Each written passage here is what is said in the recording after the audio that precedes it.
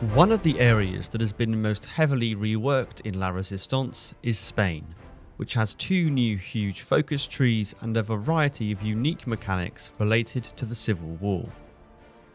At the start of a game as Spain, you'll pick between two focuses, one which will set you down the nationalist tree and the other that will cast you as a Republican.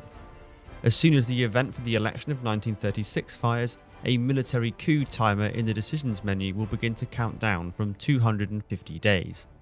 Once it expires, the Civil War will begin.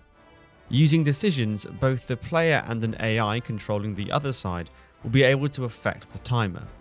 Nationalist actions will decrease it and Republican ones will lengthen it, though it will not be possible to avoid war entirely. For the Republicans, putting the Civil War off for as long as possible is important, since they have 5 focuses that better prepare them for it, each of which takes 70 days. The Nationalists' pre-war focuses take half the time, so the sooner the war happens, the better for them.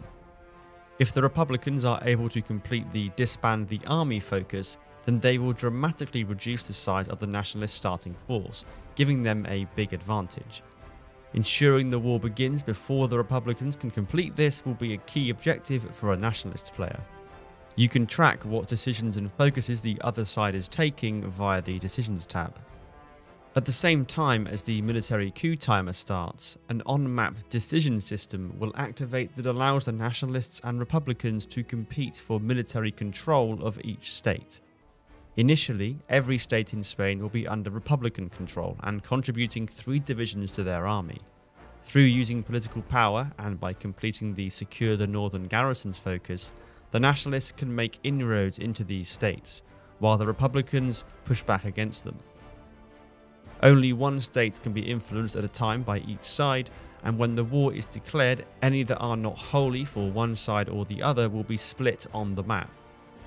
You'll be able to see the total number of divisions each side will start with in the Decisions tab.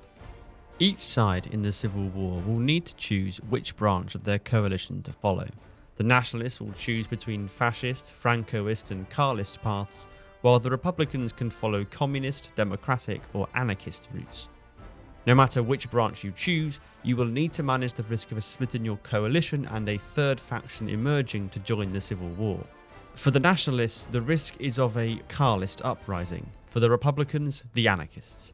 If you are playing as the anarchists or Carlists, orchestrating this split and rising up against the other factions will be your desired outcome.